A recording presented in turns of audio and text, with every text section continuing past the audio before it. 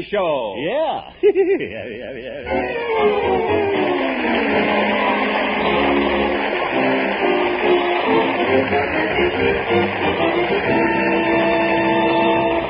And now, Harold Peary as Honest Harold, the homemaker.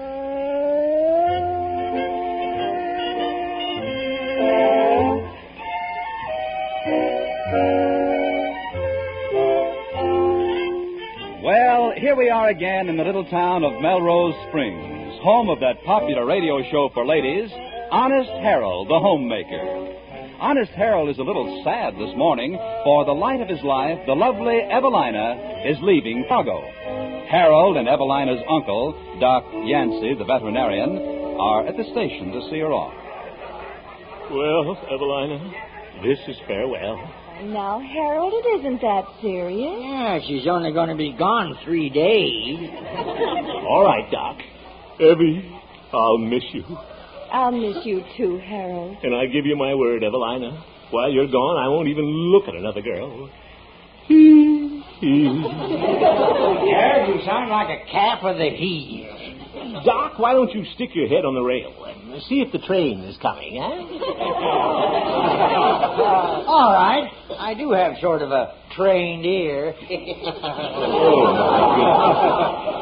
Well, that'll keep him busy for a little while. The flyer's always a half an hour late. Like I was saying, Evie, while you're away, Harold Hemp is going to be true blue. Well, good. Yes, sir, true blue. And I want you to try and have a good time in Chicago, Evie, even though I'm not there. Well, I'll try, Harold. Brave little girl. And don't you worry about me. I'll be true blue. While you're gone, I'm going to spend all my evenings at home reading. Reading? You said it. I'm going to read that book you gave me for Christmas a few years ago, Anthony Adverse. Evie, since I'm going to be true blue, how about a little kiss? Oh, now, Harold. But give me something to remember you by. Your kiss would stay on my lips for 3 days with that indelible lipstick. Well... Ah, come on. All right, Harold. Train's coming, Harold. Yeah, the train's pulling in, Harold. Yeah, I heard it, Doc. Just my luck. The first time she's been on time in 2 years. I'll take your bags, Evie, and put them on board. Yeah, good idea. Well, this is it, Evie. Don't worry about me. I'll be true blue. Goodbye, Harold. Just leave me, Evie. Don't look back. It's easier that way. Harold. Yes? Here.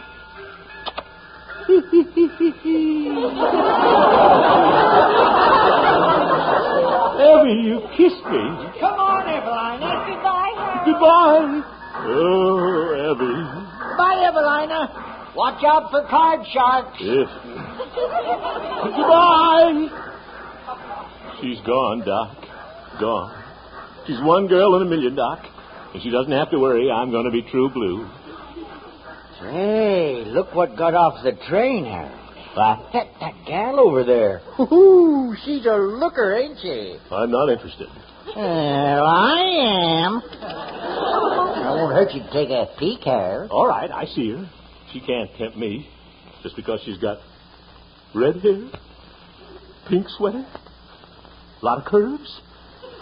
Oop, she winked at me. Come on, Doc, let's get out.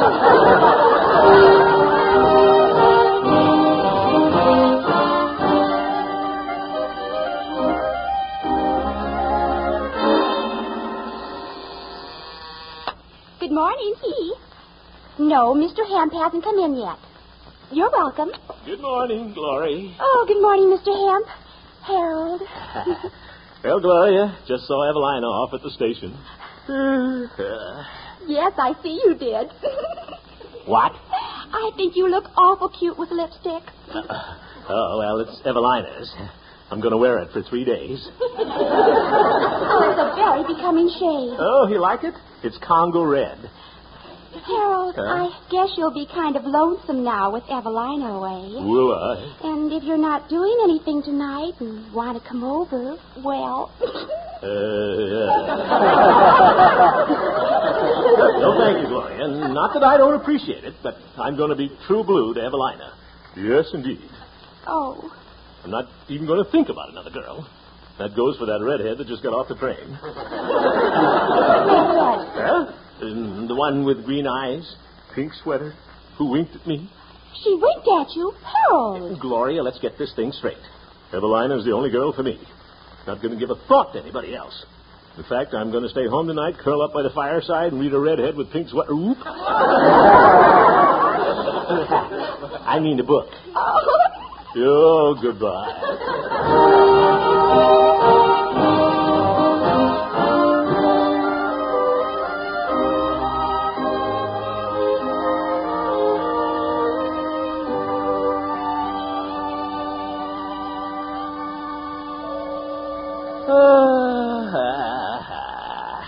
Yeah, this is the way to spend an evening, all right. A nice Morris chair, good book. Let's see here. Anthony Adverse. Kind of thick. 1,500 pages. Wonder if they ever condensed this for Quick Magazine. Hey, I remember Anthony Adverse. It was an old movie. Can't be too old, though. They haven't shown it on television yet.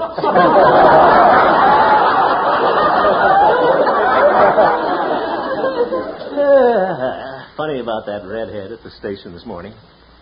She did wink at me, I think. I'd had a cinder in her eye if she came from Chicago, though. Hemp, I'm ashamed of you. Thinking about another girl and you're still wearing Evelina's lipstick. Why, hello. Hello, Mother. Oh, you're reading a book. Oh, a big one, too. Yeah, it's not so big. 1,500 pages, small print. Now, Harold, you're not fooling your mother. Huh? Your mind isn't really on that book. I know who you're thinking of. You do? Evelina. Oh, Evelina. Of course. Oh, by the way, Harold, I hear there's a new girl in town. What? Mm-hmm. Visiting her uncle, Comrade Linthicum. Oh? She came in on the morning train. Maybe you noticed her at the station. Why should I notice her? Well, I understand she's an awfully pretty girl. Red hair, brown eyes. Green. Such a pretty girl. Mother, I want to make one thing clear. The girl means absolutely nothing to me, and I have no intention of taking her out. What? Please, Mother. I don't see why you keep talking about that girl when all I want to do is spend a nice evening at home with this interesting book. Oh, I'm sorry, Harold. Now you go right ahead and read. No, I won't. I'm going out for a walk. Good night, Mother. Oh, my Harold's restless tonight.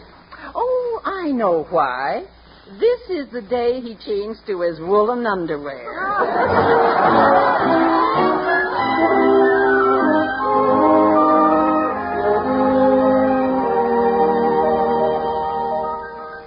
Well, can't stand in front of this pet shop window all night.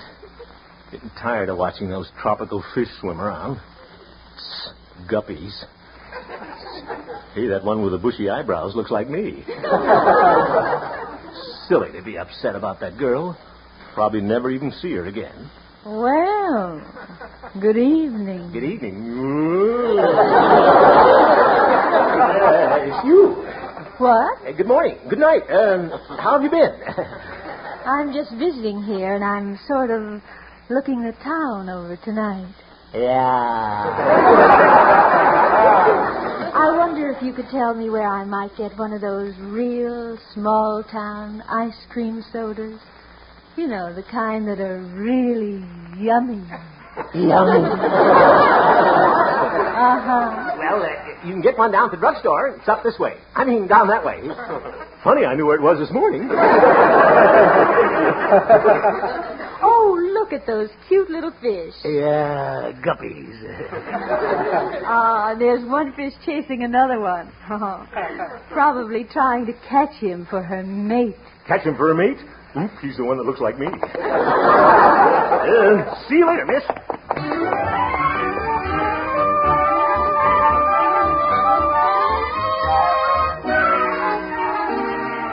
Yeah.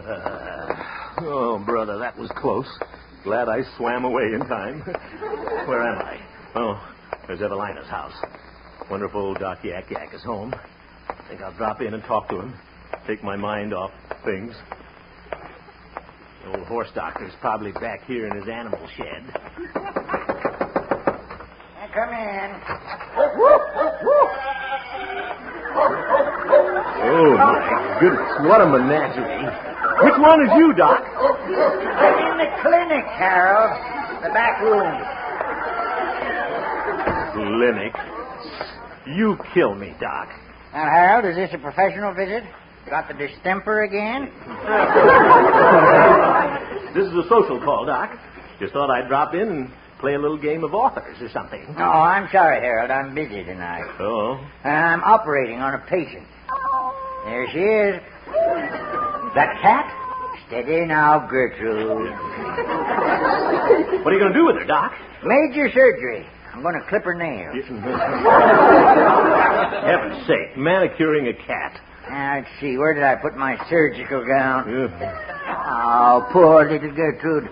Now, you let old Doc know if this hurts, dear. I'll give you an anesthetic. Oh, brother. Gosh, that girl is beautiful. Yes, Gertrude is kind of pretty. Green eyes, red hair. And a striped tail. Your striped tail. Doc. Well, Harold, I guess you are kind of lonesome with Evelina away. Well, it is. I can fix you up with a date tonight. Slick young female I know, 25 years old and never been kissed. Who? My horse, Silver Moon. Doc. Well, she needs the exercise, and it'll keep you out of mischief. Well, okay, Doc. Nursemaid to a sway-back nag. The things I do for Evelina.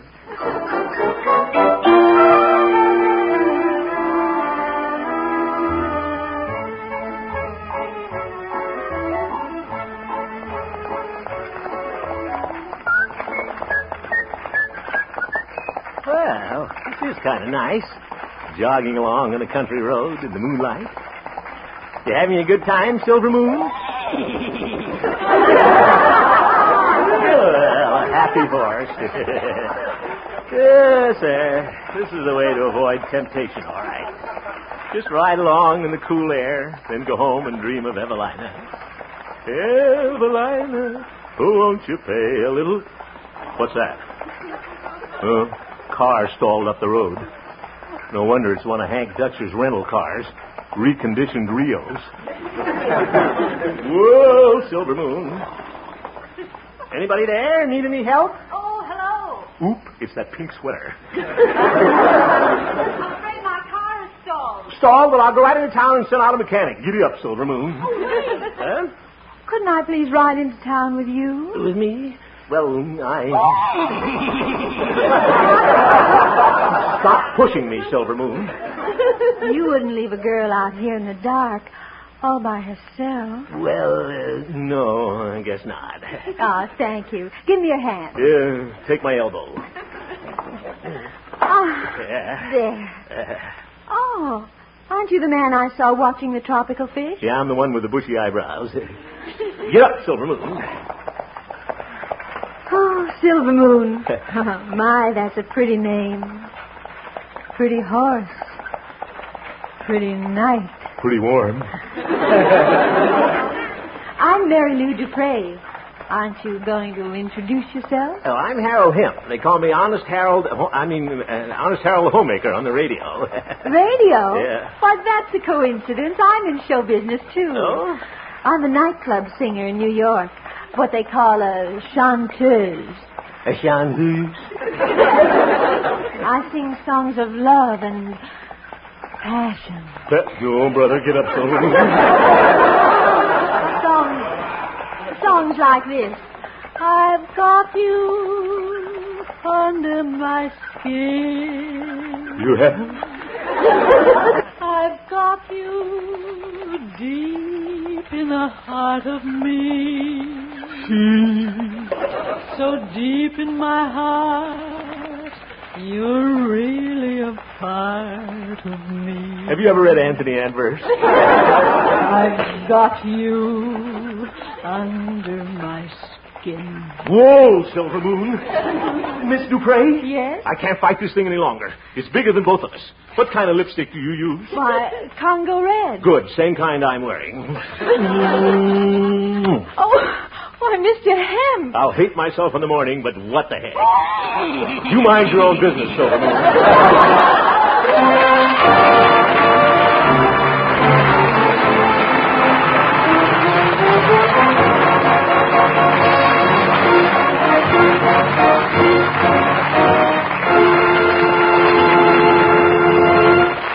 We'll return for the second act of our story, Honest Harold, in just a moment. But first... I've just read next Thursday's suspense script, Rave Notice, and I'm sorry to report that there's not one joke in it that I can steal.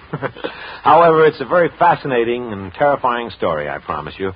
And, of course, it will star America's most distinguished dramatic actor, Milton Berle. Uncle Milty to you. Thank you.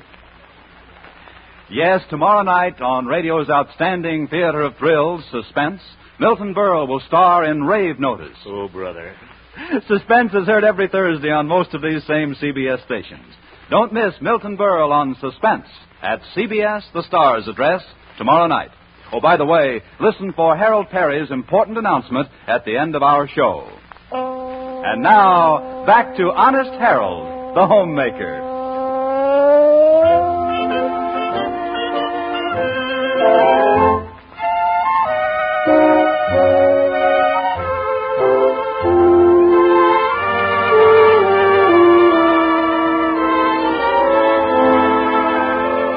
Well, it's the morning after for Honest Harold. Last night, his accidental meeting with the attractive Mary Lou turned into a romantic interlude. And now, in the cold light of day, Harold is filled with remorse. I sure am. I'm a cad. For he lost his head and kissed the charming Chanteuse. Well, just once. But I shouldn't have done it. No willpower. Aren't you ashamed, Harold? Yes. What? Oh. Will you ever forgive me, Evelina? Well, right now, Honest Harold is entering the radio station with a heavy tread and a guilty heart. Harold Hemp, you're a bounder, and you wanted to run for mayor. Good morning, Harold. Oh, good morning, Gloria. Gosh, you look a little peaked this morning. You shouldn't have stayed up so late last night. What? Reading that book, Anthony Adverse. Oh. Did he kiss the girl yet? Yeah, he sure did. I think it's noble the way you're staying home at night while Evelina's gone. What a sneaky thing I did. And oh, how sweet and sentimental. Huh? You're still wearing Evelina's lipstick, Congo red. Yeah, I got a fresh coat last night. See you later, Gloria. Well, at least nobody knows about it yet. Why did I ever... Hemp? Huh? Get that dazed look off your face. Remember me, I'm the station manager. Oh, good morning, station... And Stanley? Come into my office, Hemp. Yes, sir. But he's found out about it. And he likes Evelina, too. Hemp, I want to talk to you. I deny everything. What? Anyway, I only kissed her once. Hemp, what are you You'd saying? have done the same thing, Stanley. A lonely road, silver moon, her perfume. I didn't know what I was doing. I'm only human, Stanley. Hemp, stop tugging at my lapels. I don't know what you're talking about. You don't? Isn't that what you wanted to see me about? I called you in to talk to you about your monthly office report. Oh, the office report. Yes.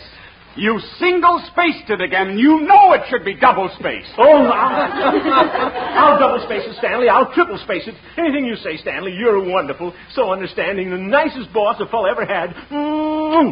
Harold! Ooh, mistake. Sorry, Stanley. But say, you look cute with that Cupid's bow on your cheek. It's Congo red.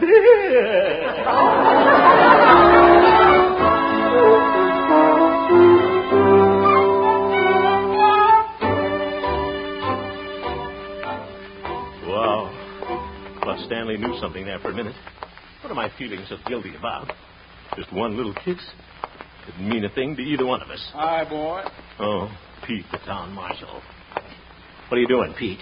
Writing out a parking ticket for this bicycle. Too close to the fire plug. Oh, for heaven's sake. You been buggy riding lately, boy?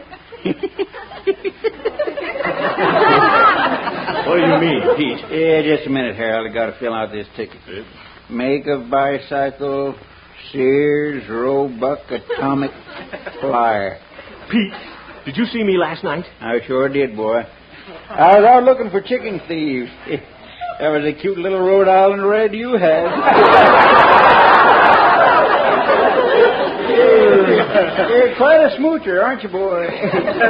Look here, Pete. Don't you try to make a big thing out of this. Just one harmless little kiss. Didn't mean a thing to me. In fact, I'm never going to see that girl again. I'm through with her. Yeah, but is she through with you? Huh? If you ask me, you're in trouble, boy. Trouble? What do you mean? Just a minute, Harold. Yeah. Distance of vehicle from fire plug, 4 feet. Pete! Is it 5 feet? Pete, I want to talk to you. I will split the difference, call it 4 1/2. Pete, what did you mean? Is she through with me? Well, I heard about a case like yours just the other day. Fella kissed a girl, thought he was through with her. What did she do? Shot him in the stomach. Shot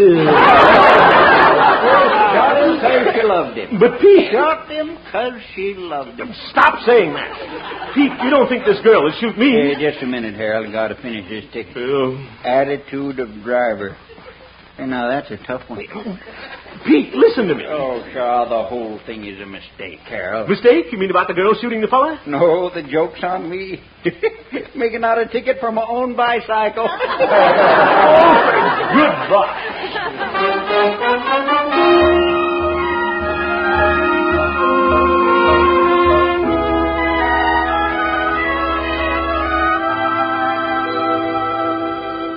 Staying home tonight, Harold? Yes, Mother, I want to finish the book. That's nice.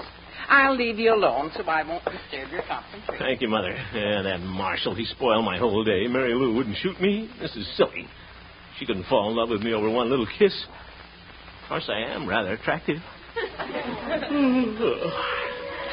I was wearing my new shaving lotion last night.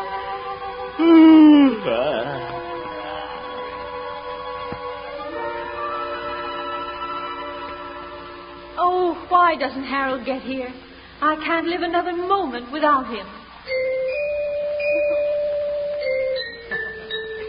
Oh, there he is. Harold! Hello. Come in. Yeah, all right. Let me close the door. I'll just tell her that kiss meant nothing to me. She won't care. She locked the door. She's hiding the key. Harold, come sit down. Huh? No, here on the floor. What?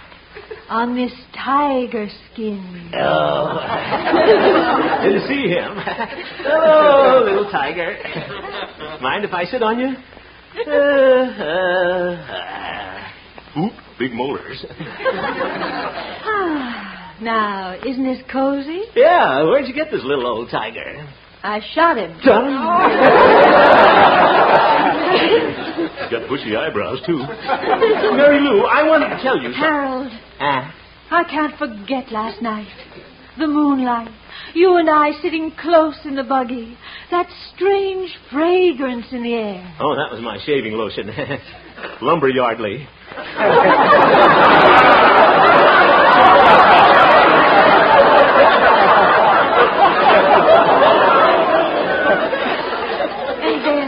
And then your kiss in the dark. Oh, it still lingers on my lips. Indelible lipstick. I'll never forget it as long as I live. You won't? I mean, you won't? And now that I've found you at last, my own true love, I'll never let you go. But... And if you should ever try to leave me, do you know what I'd do? I'd shoot you. But you would never leave me, would you, Harold? Oh, no. Why would I want to leave you, Evelina? Ooh. Evelina? Hmm? Then there is another woman. You've been deceiving me. And you call yourself Honest Harold. The homemaker. It was just one kiss. Mary Lou, what are you reaching in your purse for? Is that a gun? I'm going to shoot you with this Mauser, you rat. Wait a minute. That thing is pointing right at me. Mary Lou! Mary Lou!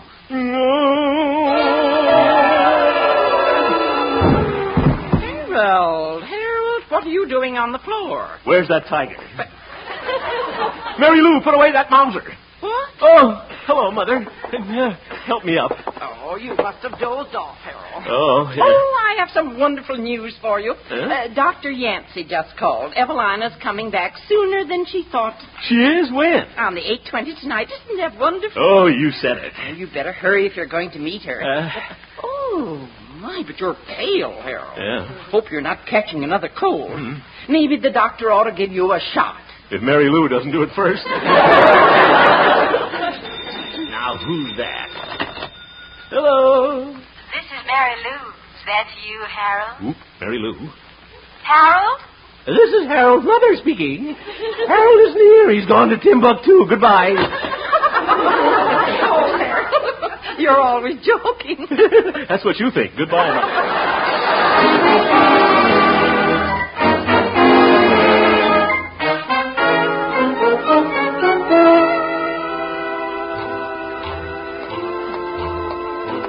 Train isn't in yet. Well, the only honest thing to do is to tell Evelina the whole story. At least if Mary Lou shoots me, I'll die with a clear... Harold? Oop, Mary Lou, she followed me down here. Harold, I want to talk to you. This is it. I'm glad I wore my new herringbone. Oh, I'm glad you're here. I wanted to tell you goodbye. Goodbye? My agent phoned me from New York. He has a job for me there, and I'm leaving on the next train. You are? Harold, I wanted to clear up one thing before I go. That little kiss in the buggy last night. I hope you didn't take it seriously. No. Good. Oh, you're very sweet, Harold. But I couldn't fall in love with you in a million years. You couldn't? Thank you. That's the nicest thing any girl ever said to me. What?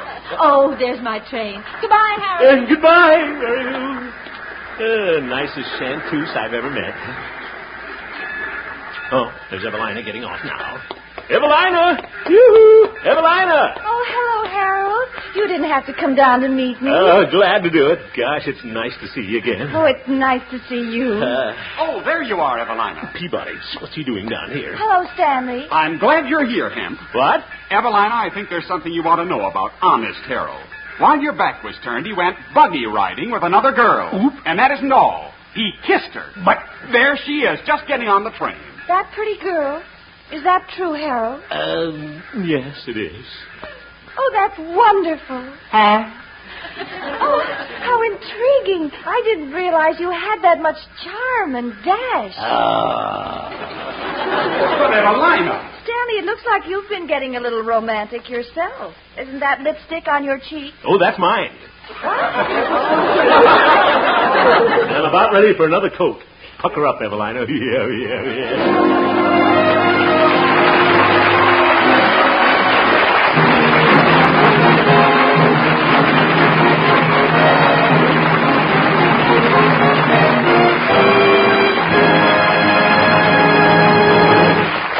You have just heard the Harold Peary Show, Honest Harold, who returns in just a moment with an important announcement. The supporting players tonight included Mary Jane Croft, Catherine Card, Viola Vaughn, Ken Peters, and Parley Bayer, and featured Gloria Holliday as Gloria and Joseph Kearns as Old Doc Yak Yak. Norman McDonald directed, and the music was composed and conducted by Jack Meakin. Honest Harold, created by Harold Peary, was written by Gene Stone, Jack Robinson, and Dick Powell. Now back to Harold Peary for his important announcement. Oh, yeah, that's me, isn't it? Now, just what was that message, Harold? Well, Bob, we talked about it last week. For the people who missed it, I'm hunting for a laughing lady, someone we can invite to appear on our show. And all the gal has to do is just laugh? That's right. Her laugh will enter in the Honest Harold Laugh Contest, and it begins right in her hometown. So, ladies, if the laugh contest is being conducted in your city, please enter. And you may be here with us some Wednesday night. Well, say, that sounds like fun. Oh, it is, Bob. Come on, girls. Let's all laugh.